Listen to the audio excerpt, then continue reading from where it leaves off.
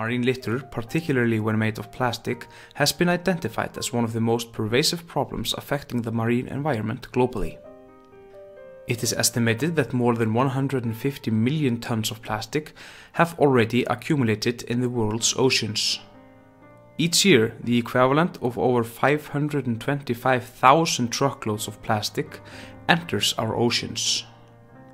At the increasing predicted rates, plastics in the ocean will outweigh fish pound for pound by 2050.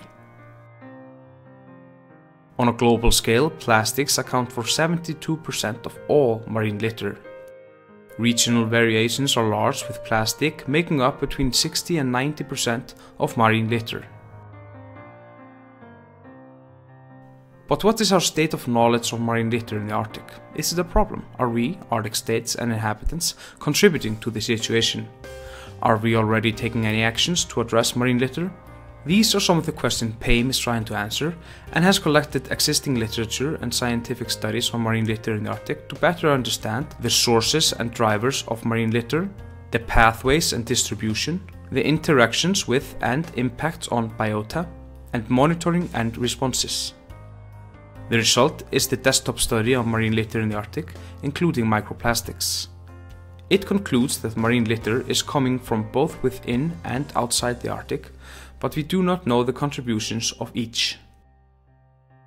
Despite the lack of estimates of input linked to different human activities occurring in the Arctic region, the analysis of existing coastal and seafloor litter data identifies fisheries-related activities as a major source of marine litter in the Arctic in terms of number of objects and mass.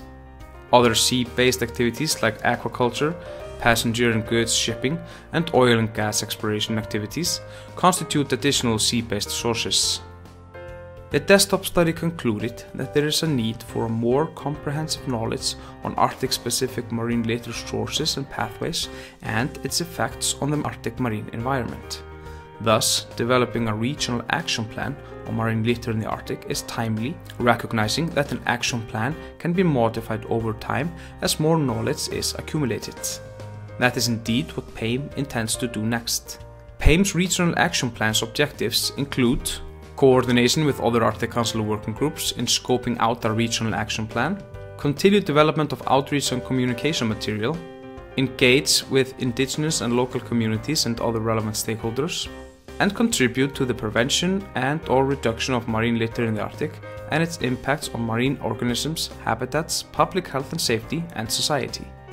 In the long term, a regional action plan on marine litter can assist Arctic states in meeting Sustainable Development Goal 14, Target 14.1, to, by 2025, prevent and significantly reduce marine litter pollution of all kinds, in particular from land-based activities, including marine debris and nutrient pollution. Outreach efforts are also at the center of this project and currently includes a message in the bottle, which is a GPS-equipped capsule which will highlight how litter can travel to and from the Arctic in a live map online.